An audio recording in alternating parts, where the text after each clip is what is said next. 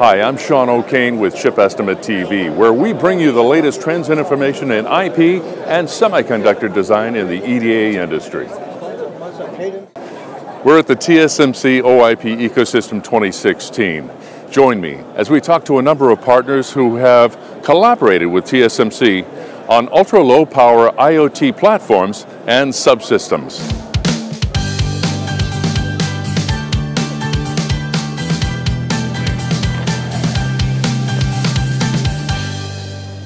Hi, I'm Sean O'Kane with Chip Estimate TV. With me today is Lisa Minwell, Senior Director IP Marketing with eSilicon. Thank you very much for joining me, and it's good to see you again. Yes, thanks for having me. Looking forward. Yeah, so when you were at the Design Automation Conference this last summer, you spoke of different design challenges, specifically memory cost scaling, and the challenge to meet required bandwidth capacity, power consumption at low cost.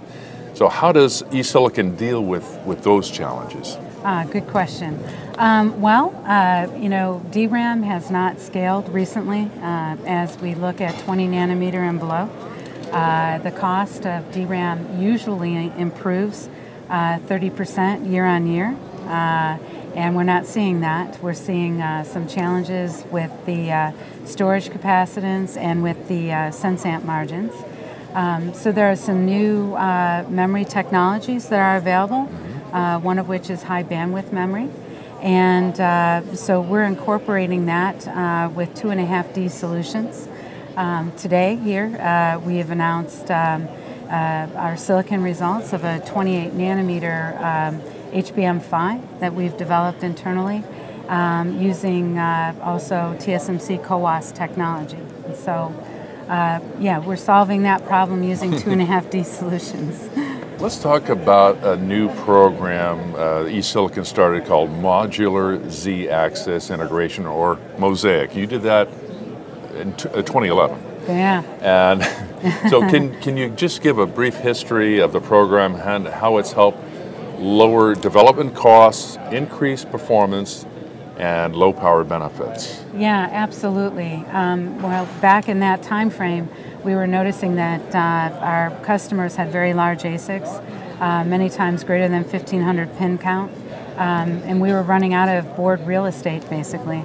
So we knew we had to do something for increasing bandwidth, especially with the cloud coming. So with that program, we studied various different substrates, different assembly technologies, the high bandwidth memory, and building the PHY for that.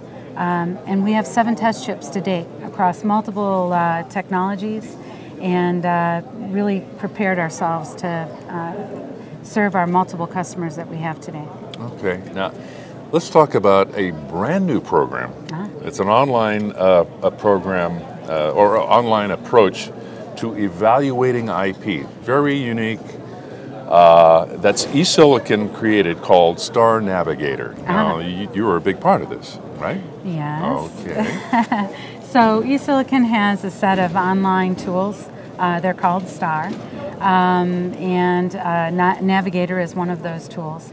What makes it interesting is that it makes all of eSilicon developed IP available to our customers online.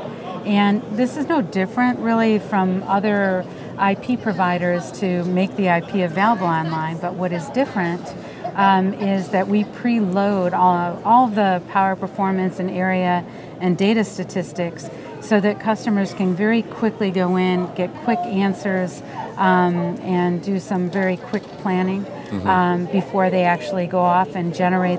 They can generate their own memory instances for download to use and try, basically, before they buy. The new item is that we're enabling customers to purchase online. So we'll see where that goes. Well, you never know you'll never know who you meet at TSMC OIP. Let's look at this guy. Oh, hey, no, Mr. Mike Gianfania. Sean, how are you? Hi, Lisa.